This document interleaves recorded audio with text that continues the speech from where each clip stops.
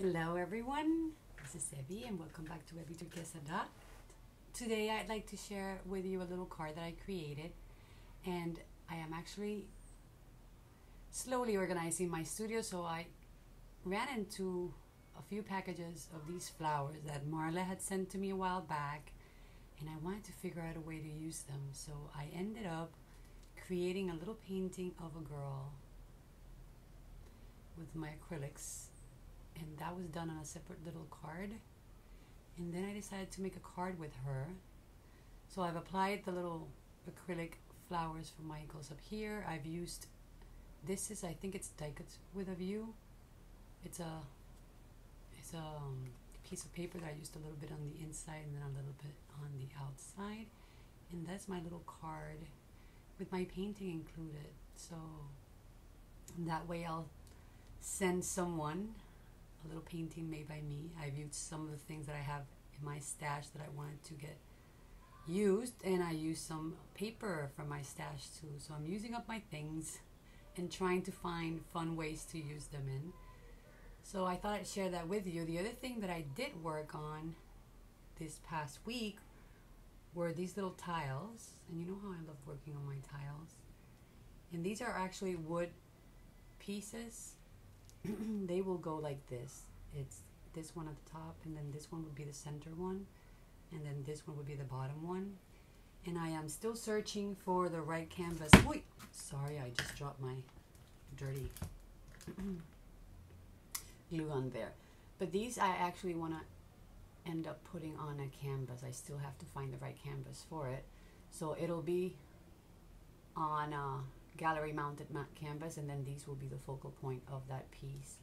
But for this, I've actually used some metal pieces that I had also saved up in my stash, and I don't even remember the collection that these come from, but I've used seed beads to decorate the edge, and let's see if this focuses. Some resin flowers, and then some micro beads on the whole border side of it.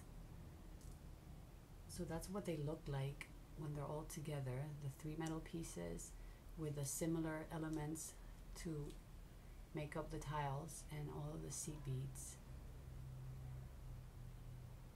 and the micro beads on the side. I just love working with seed beads and micro beads and playing with my little tiles, and then making a composition that I can later on add to a canvas and end up with an art piece that combines them. So those are the few creations that I've been working on this past week. And then yesterday I had started on these ATC. These are just leftovers from the modeling paste that I used for the edge of these tiles, and then I added some silks to that background, painted a little plastic ballerina that someone had shared with me a while back, and I had also found as I was organizing my studio.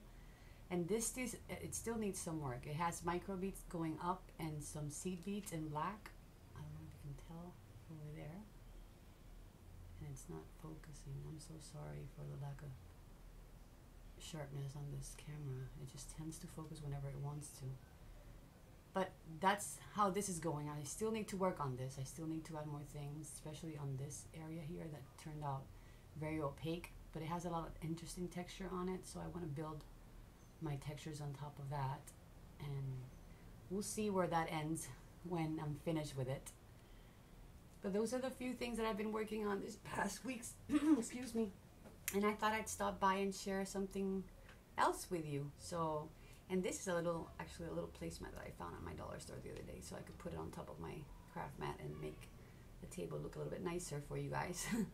So I hope you liked what I had to share today. Hugs and kisses to everyone. Wishing you all a wonderful week, and take care everyone. Besitos. Bye bye.